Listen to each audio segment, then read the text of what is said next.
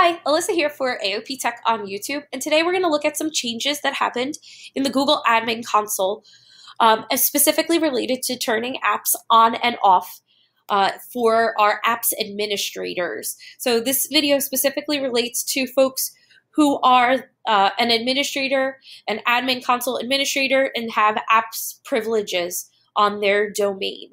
So let's take a look in there. Know that this change happened about the middle of December, so if you don't see it yet on your domain, it's coming. It has already launched on our domain. We're on the rapid release schedule. It might take another 2 weeks or so, depending upon your domain. So I'm in my admin console, and the first thing I'm going to go do is go to Apps, and then I'm going to select G Suite as an example here. And these are the core apps. You may decide that you would like different things on and off for your domain, which is a great benefit of the G Suite apps. So right now what I'm looking at, I can see here on the left-hand side, this is very cleaned up compared to what the apps console used to look like. So they've cleaned it up, they've streamlined it for a bit. The first thing that I'm looking at is that I'm looking at the settings for all of the organizational units that are in my domain.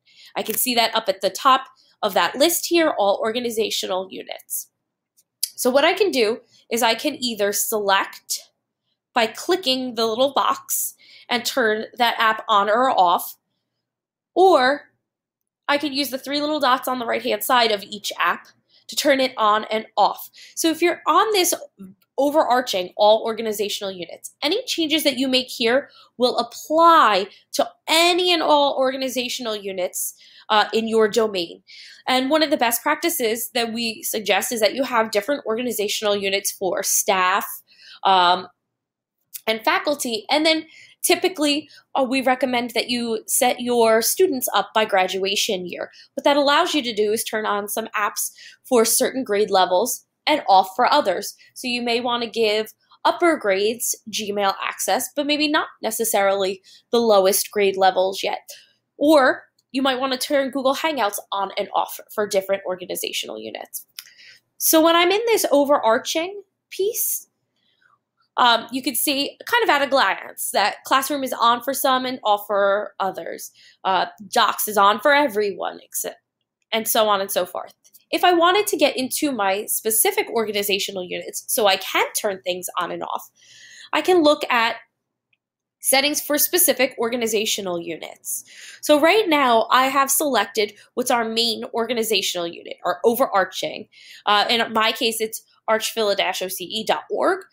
Yours would be your school domain. And I know which one it is because up at the top of that list, it shows for that name up at the top of the organizational unit. So again, I can see that for the main organization, all things are on. But then I can get more granular than that. So I'm going to select Bayside High School here, which is our demo school.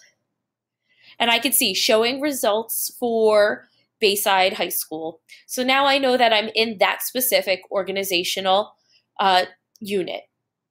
And I can see calendar is on, Classroom is on, Gmail is turned off. So how do I do that? If I wanted to say, for example, to turn Google Hangouts off for Bayside High School, I can do two different things. I could either select the checkbox, turn it on or off, or if I unselect that checkbox, just by hovering in that line, I get the three little dots on the right-hand side. Oops.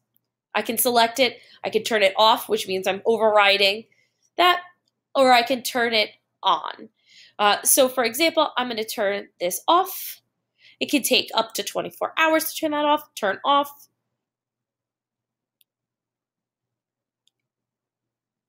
It will update. And now you can see Google Hangouts is off. So it's really simple to customize how your school is using the G Suite platform, particularly by grade level, for your students there. And it's now even more streamlined to do in the admin console.